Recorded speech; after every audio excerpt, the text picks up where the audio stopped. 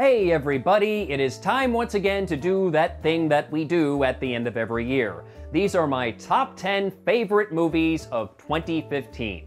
Now please keep in mind, I do not have time to see every single freaking movie that comes out. So if there's a movie you were hoping to see on this list that is not on here, there's a pretty good chance I just haven't seen it. I've heard a lot of people say really good things about The Revenant, but I haven't been able to see it because my city was not one of the lucky ones to get that limited Christmas Day release. In fact, as far as I'm concerned, The Revenant is a 2016 movie, so maybe you'll see it on next year's list. Also, please keep in mind that this list is purely subjective. This is just the top 10 movies that I personally enjoyed the most.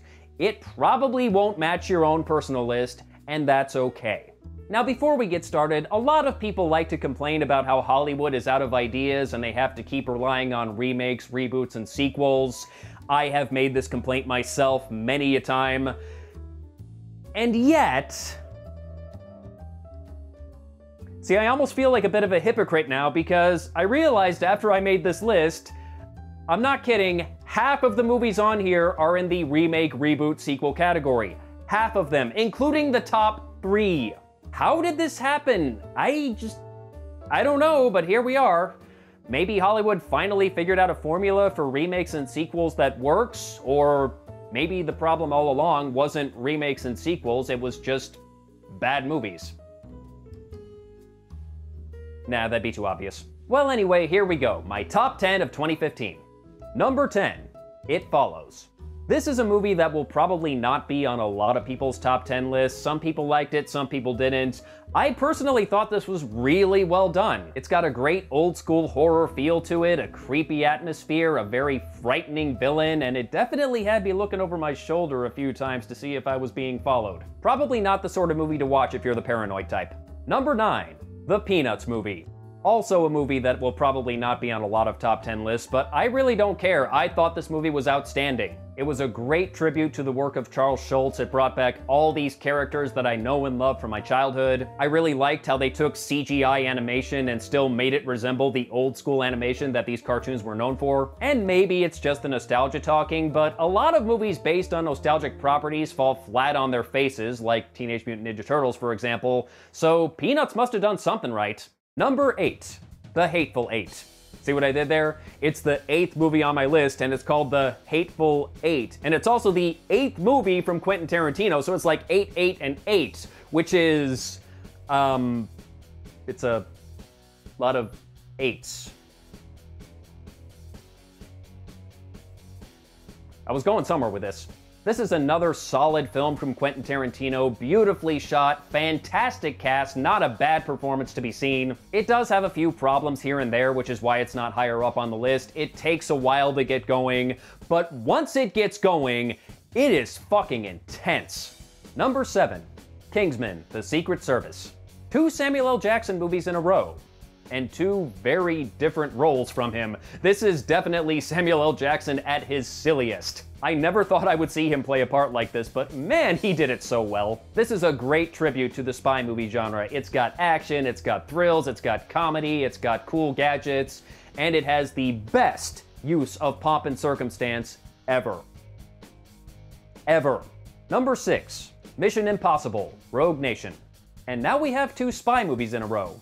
And surprisingly, neither is James Bond. Sorry, 007, I love you, but you didn't make the cut this time. This is a movie series that kinda got off to a rocky start, but their recent entries have really knocked it out of the park. It had a really good story, some entertaining characters, some fantastic action sequences, and it was just a lot of fun to watch. This is exactly what a spy movie should be.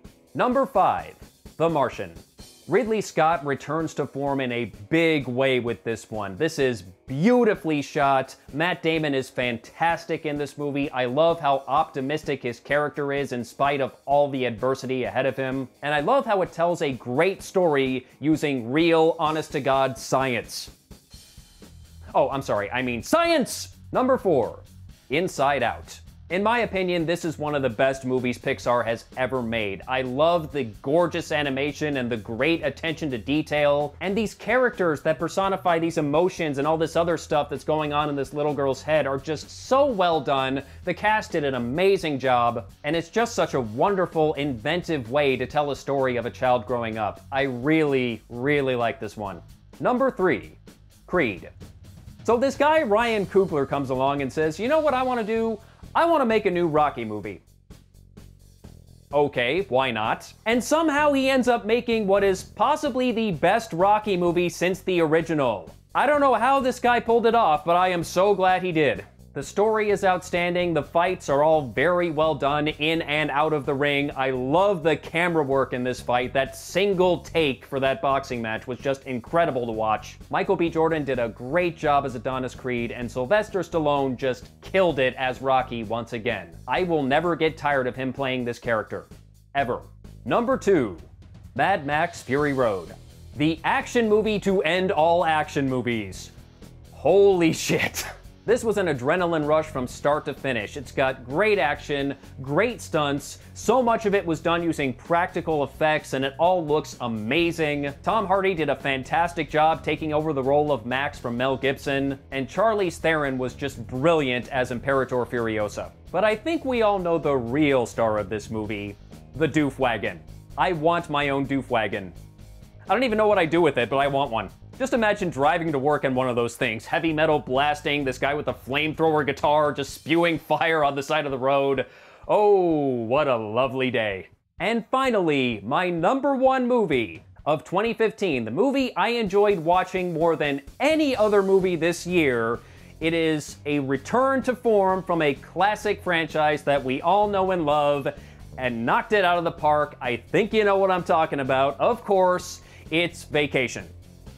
No, of course not. It's Star Wars The Force Awakens. What else would it be? Star Wars is back, people, and it's back in a huge way. I am just so happy that Star Wars feels like Star Wars again. We got all these classic characters that we know and love, plus some fantastic new characters. I love Rey, I love Finn, I love Poe Dameron, I love Kylo Ren, I love BB-8. That droid was awesome. This has easily the best acting I have ever seen in the Star Wars movie, from the old guard and the new. Awesome space battles, awesome lightsaber battles, great use of practical effects whenever possible. Lens flare was kept to a minimum. Thank you, JJ. All in all, it was the most fun I had watching a movie in 2015, and it definitely deserves the number 1 spot. And now comes the time where you get to tell me what you thought. Do you agree with this list? Do you disagree? Do you think I'm a stupid hack that doesn't know what he's talking about? Go ahead and post your comments, you know you want to. But whether you agreed or disagreed, I hope you at least enjoyed the video, and until next time, may the Force be with you.